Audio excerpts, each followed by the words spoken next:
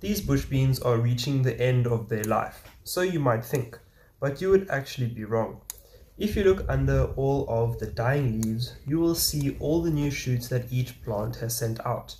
A few days later, after trimming all the dead and dying foliage, your beans should look brand new with all that young, beautiful green growth.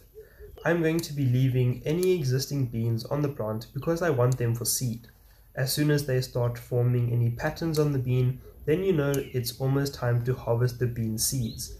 Never pick your beans for seed while they are still green. Your beans will be undeveloped. If you are planning on eating your beans, then harvesting them green is perfectly fine. I, however, want seeds because if this trimming back doesn't work, I want to have a backup plan and some new fresh seeds to restart the bean bed.